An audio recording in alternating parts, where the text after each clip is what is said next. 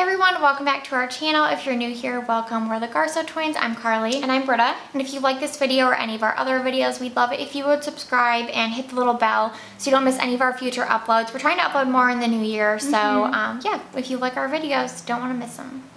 Today we are reviewing and swatching the CoverGirl Outlast UltiMatte liquid lipsticks. We don't think these are new, but they were sent to us in PR, so we have all the shades, and we thought it would be fun to do a review and a lip swatch video. We love doing these. You guys seem to like them, so we want to keep doing them for you. So let's get into the swatches, and then we'll do the review.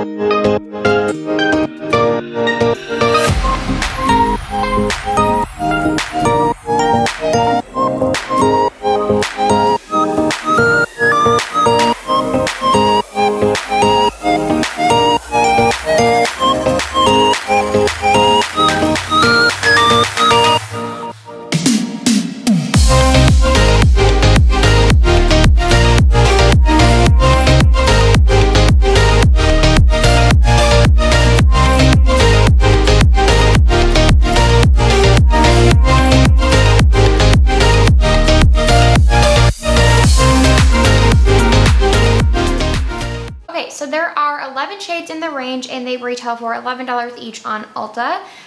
So the shade that I'm wearing is Prosecco Pop. This is probably my favorite shade from the range. It's such a beautiful nude. I feel like it's not a pinky nude, which you guys know we don't really like. It's like a true beige nude. It leans more cool, but I still think it's pretty neutral. It would flatter anybody and it's so easy to wear. Yeah, I really like that shade, but then I'm wearing probably my favorite one, which is 130 Wine O'Clock, which is like a true red with a hint of warmth. Like it's not a true like orange red, but it has a little bit of warmth. Like it's, it leans a little warm. So I love it. I think again, this is the shade that would look good on everyone. I can only really see myself re-wearing these shades. Yeah, so unfortunately. Yeah, I guess we can speak on the shades first. So out of the 11 shades, like these two are our favorites. Some of the darker colors, as you can probably see, were a little patchy. Yeah. I don't know who's wearing this bright pink shade. That's our issue with all. I feel like, I mean, a lot of lines in general, but especially drugstore, I feel like they always come out with around 11 to 15, 20 shades. Lots of pinks, lots of like deep tones that nobody really wears, lots of reds. Like, I feel like all they really need is a good nude, a good red, maybe like a fun orange. But like that's it, like narrow it down to like 5 shades that people will actually wear. I do get it because like these are mass brands and you need to produce like a larger line if you're a mass brand in a mass retail environment. But I think that if you're not making colors to suit all skin tones, then what are you really doing? And I don't want to pinpoint CoverGirl, but Maybelline has really come a long way. We've purchased a lot of their recent lip products and the shades are beautiful. Like they've really kind of like nailed in on a lot of like unique shades that are really flattering.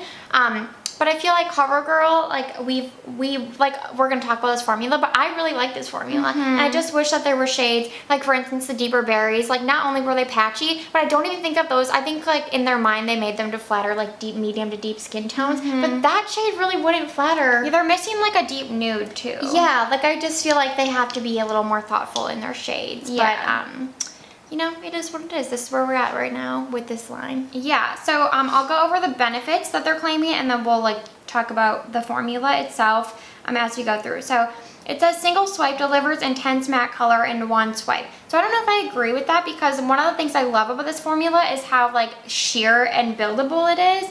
It goes on very moussey and like a very thin layer is applied. So especially with like the deeper shades, it's definitely gonna look patchy on one swipe and they're claiming that you get like intense matte color on one swipe. So I don't really agree with that, but I'm glad that you don't because I feel like if you're like us and love like that blotted lip look, with any of these shades you could easily put on a really sheer layer and get like a really blotted lip look with like a little bit of color, a kiss of color, and then you can really build it up. Like I did a couple of swipes to get this intensity, but it still feels really thin on the lips and very matte. Yeah, I actually feel like these go on kind of like a thin gel lip stain. Like I have some other lip stains in my collection and I feel like they go on like that, and they do have like that little like sheen that most lip stains have right away. And then they sort of like dry down to a super, super matte finish. So are these called lip stains? No, liquid lipsticks. I don't know, to me it's like more of like a really opaque matte lip stain, which I love because it, like Britta said, they're so thin, which again, I find that a lot of lip stains have that like thin texture. And yeah, you really could just use a little bit and blot it out and it would look really beautiful.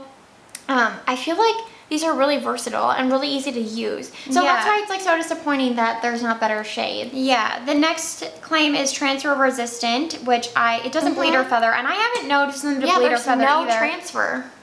Yeah, no transfer at all. 24-hour comfortable wear, so I would never wear this for 24 hours, but I think it could last that long. You guys, these are really comfortable. Like, well, okay, I think it feels like a matte lipstick. Like, I don't want you to think it doesn't feel drying at all, but because it's such a thin layer, it feels a lot more comfortable than like a thick matte lipstick. Yeah, and I feel like there's some, like, I don't know if you can see this, but there's a little bit of tackiness still, like, when I hit my lips together, and so there's some. I don't have that at all. Well, okay, so this is a lesson in cosmetics. Lighter shades have more like titanium dioxide, white pigment generally, drier, and it makes it more dry. So usually reds are more comfortable. So maybe that's why I'm experiencing.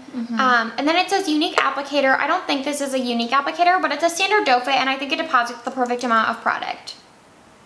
Yeah. So, no complaints with the applicator at all. But it's just like a doe foot that has a slant, not a ton of flocking. Yeah, it's vegan and cruelty-free, which is awesome. And I think that's it for claims. So, it says it leaves lips feeling moisturized. I wouldn't say that. No, I did put Aquaphor under mine too. I didn't because we were just doing the swatches. But anyway, overall, I think we both really enjoy this formula because, like we said, it's thin, it's matte, especially now where a lot of people are, I mean, everyone's wearing a mask when you go out. I feel like people are kind of gravitating more towards like the matte lip look. I mean, I think glossy, like sheer lipsticks are still really in right now, but I know that it is so annoying when you put a lipstick on and then you put a mask on and it gets all over your mask. So I do think for that reason, like if you're going out to dinner, if you can do so, we still can't do that here, which is fine. We want to be safe. But if you're doing that, like this would be perfect to wear because it's not going to get on your mask. I feel like you could eat through it even. Yeah, it does last so well. There's one more thing. The scent is really, I don't want to say repulsive because that sounds so dramatic, but it smells so bad. It smells like all the other COVERGIRL liquid lipsticks we've tried. It's just so bad. It's like a plastic faux vanilla. I smell like berry too. Oh, really? I don't know. It's weird. But I will say other ones we've tried from them have not dissipated, and I've been like, I have to take this off. I feel sick. But this seems to dissipate. Like I can't really smell it now that it's on my lips. But when you're applying, it really makes me sick. I'm like, ooh, not good. Okay, should we do a rating? Yeah. Okay, I think I'm gonna rate these a 4 out of 5. Me too. Because I love the formula. I'm only knocking points for the smell because it is so bad. I just wish they wouldn't include any fragrance. And the shade range. I feel like I should mention, I do actually really like the Very Sincere shade as well. But out of 11, like to only really like 3, that's not too great, but I love the formula. I think it's so good for a matte liquid lipstick formula, and I haven't really even been wearing liquid lipsticks at all. Me either, and I feel like this is, I mean, it's been so long since I've tried them, but I really feel like this formula is like very high-end and like very, like something that I would pay a lot more money for. Yeah. I'll definitely wear this red shade again. I wish that they did a better job with the shades just because the formula is really good. And I feel like a lot of people are going to feel like we do, where the shades just aren't flattering. So you would give it a 4 as well? Okay, good. Okay, thank you guys so much for watching this video. We hope you enjoyed it. If you've tried these, let us know down below.